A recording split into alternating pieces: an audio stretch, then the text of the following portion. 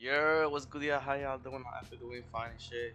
So in this video, I'm gonna be showing you how to have the head tracking on BeamNG.drive, and basically every other sim race simulator. Only using your webcam or even your phone, as I'm doing. So open up your browser, okay, and type open track. I'm gonna be putting the link in the description. Click the GitHub link, go to releases, and well, you have the choices. I don't know the second one, possible version, Win32. So while we waiting, I'm gonna also put the software description, Camo Studio. Really nice. You can just download both on your laptop, on your PC or your laptop and your phone, and cook them both. It's pretty straightforward. There's no need to make a story for it. Okay, so once you download it, extract the files.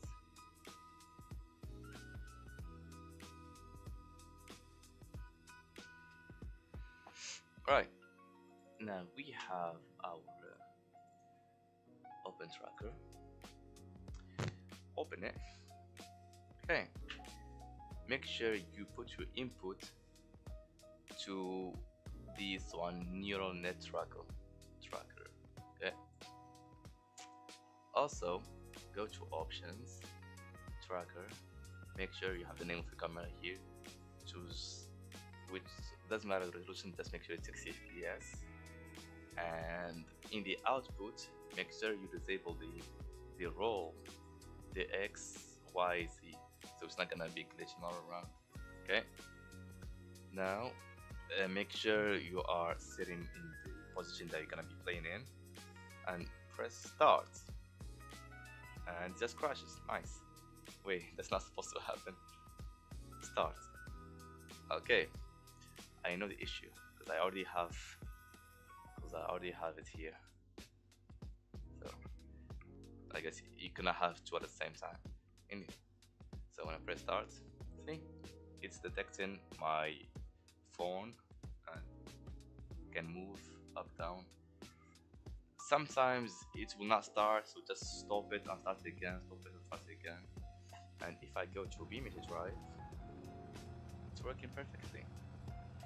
And just one last setting, go to options and make sure on filter you increase smoothing to the maximum possible.